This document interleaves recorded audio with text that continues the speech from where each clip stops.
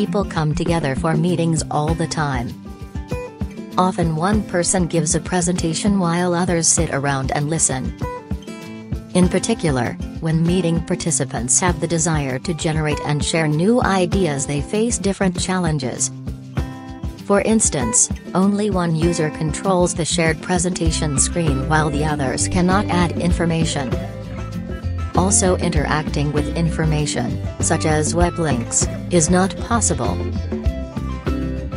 In this video, we present PointerPhone, an approach that allows all meeting participants to interact equally with a shared screen. Users extend their smartphones as pointing and interaction device. For instance, users can point to a web link on a presentation, select it, and the web page gets loaded on their personal device, without distracting the others.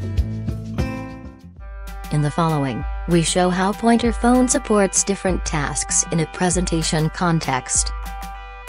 Users can pick up contact information, for example of the speaker, by pointing at the contact symbol and storing the information in the address book. Users can pick up locations by just pointing and selecting them. This allows further inspection on the mobile phone. Additional files and attachments related to the presentation can be downloaded instantly to the personal phone. Unknown words can be looked up or translated. Images can be inspected on the phone with additional information. Users can send these images to other applications for further usage.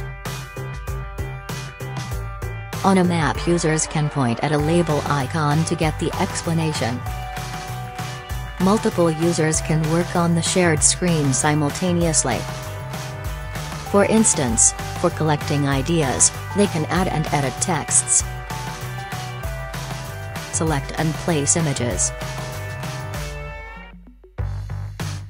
and draw on the screen. In the following, we illustrate basic interactions and attributes of the PointerPhone concept that can be used in application designs. The position where users point to is available. Users are identified via the phone ID. This allows, for example, to have private or shared workspaces.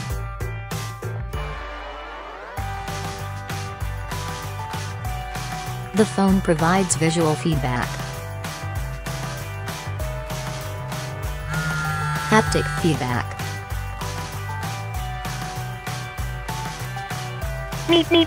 as well as audio feedback. The user can select different widgets on the screen and manipulate them on the phone. The widgets could vary in their complexity. Also, the integrated sensors can be used for manipulating items on the remote screen. Different gestures can be used to manipulate elements, such as images.